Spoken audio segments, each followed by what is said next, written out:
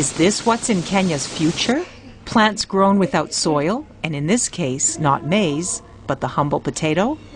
Researchers from the Peru-based International Potato Center and the Kenya Agricultural Research Institute are conducting experiments on harvesting seeds from potato plants grown using aeroponic technology. Seeds are germinated in the laboratory. The seedlings are then fixed into holes cut out of styrofoam sheets. And then, after the seeds are developed further, they are harvested and distributed to farmers. Soil often contains bacteria and other microorganisms harmful to potato plants. And seeds infected with viruses produce low potato yields. Victor Otazu is aeroponic specialist with the International Potato Center. Aeroponic seed, we were able to produce 40 tons per hectare.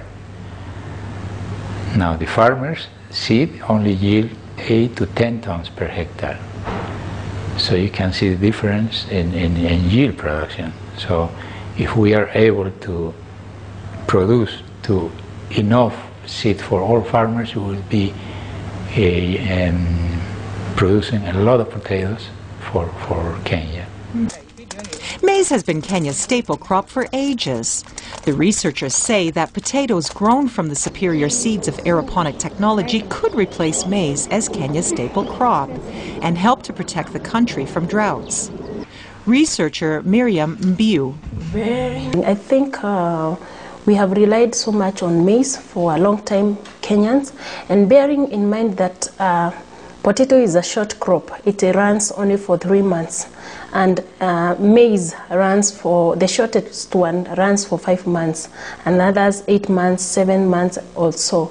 So we are trying to encourage farmers to get into this, at least to boost up our economy.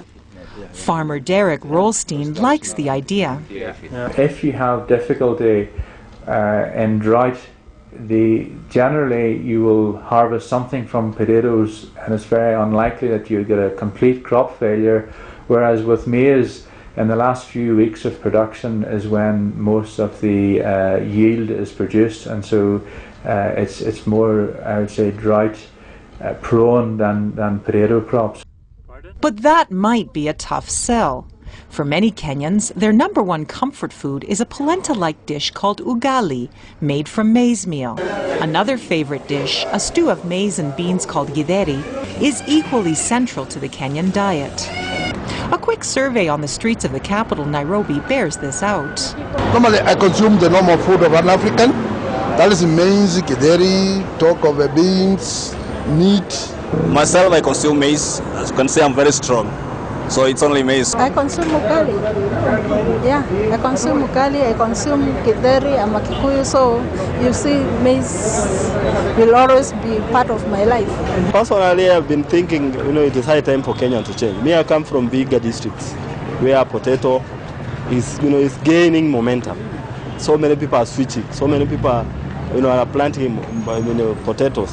The aeroponic experiments are expected to be concluded in a year. Researchers say they aim to set up aeroponic units in other parts of the country and to urge farmers to grow more potatoes and Kenyans to eat them.